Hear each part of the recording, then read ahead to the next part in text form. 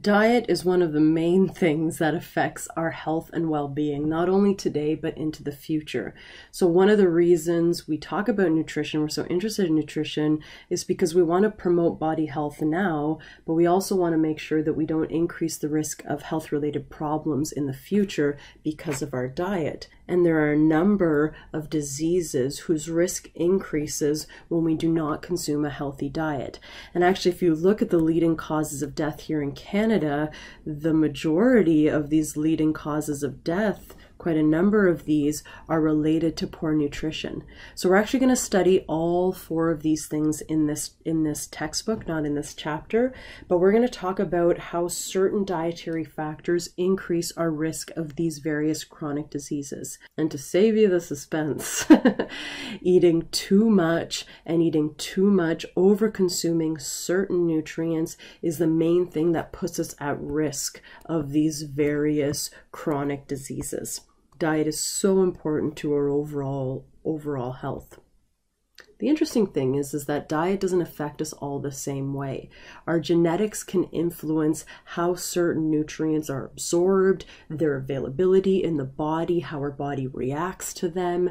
There is a big interaction between diet and genetics in determining our risk for health effects or negative health effects now and in the future.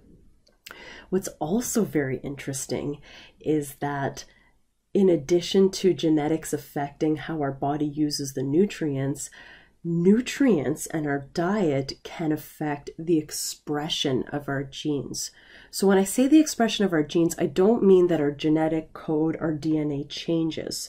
But there are certain factors associated with our DNA code, for instance, how tightly wrapped up our DNA is, or whether there are these little tags called methyl groups on our DNA. These are different things called epigenetic changes that affect whether that DNA code is actually going to be coded or transcribed, as we might say, into something called a functional protein. Okay, so like I just said, what's interesting is that diet can affect that. Diet can affect these different markers, these different tags, these different statuses of our DNA that affects whether it's actually going to be expressed or not. So to give us a little bit more of a practical understanding, I love this example here, and it shows how by changing the diet of a mother, in particular mother mice, we can actually affect what her offspring looks like. So here we have what we call an agouti mouse, a pregnant agouti mouse. And these agouti mice, what they have is they have a mutation that's associated with their appetite regulation. And these agouti mice tend to be yellow. That's supposed to be yellow. And they tend to be obese as well. Now, what's interesting is if you feed that mother just like a regular mouse diet, her child is going to end up exactly the same way. It's going to end up like the mother, yellow and obese. However, if you feed that yellow agouti mouse a diet that's high in something called methyl groups, and don't worry too much about what those are, but basically if we modify the diet of the mother, look how different the offspring turns out. The offspring turns out brown, and the offspring turns out not being obese, to be leaner. All we did was change the diet of the mother. Everything else was the same, including the DNA of the offspring.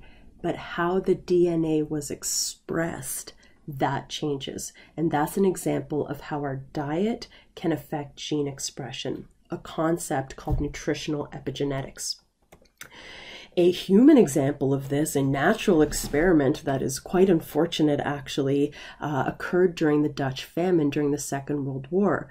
So during the Second World War, Germany shut off all supplies to Holland, and a lot of mothers, a lot of people in general had no food. They were surviving on like 500 calories a day in some cases on a very poorly diverse and unvaried diet.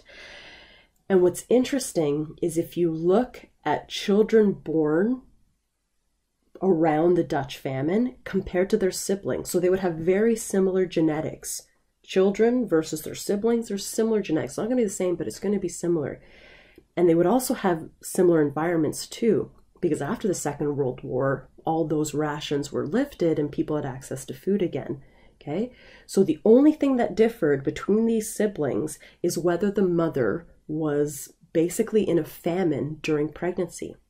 And what they found is that children that were born during the Dutch famine had a higher risk of schizophrenia, higher risk of depression, higher risk of cardiovascular disease. And we believe that has to do with dietary changes that affected gene expression. And in fact, they have studied these offspring that were born in and around the Dutch famine, and they found changes to some of these epigenetic markers, in particular, how many methyl groups they had around their DNA. So just another example of how diet can affect not our DNA code, but how our genes are expressed. And what's interesting about this is that it seems to be carried down through generations as well. And that's why what we eat not only affects our health, but may also affect the health of other generations as well.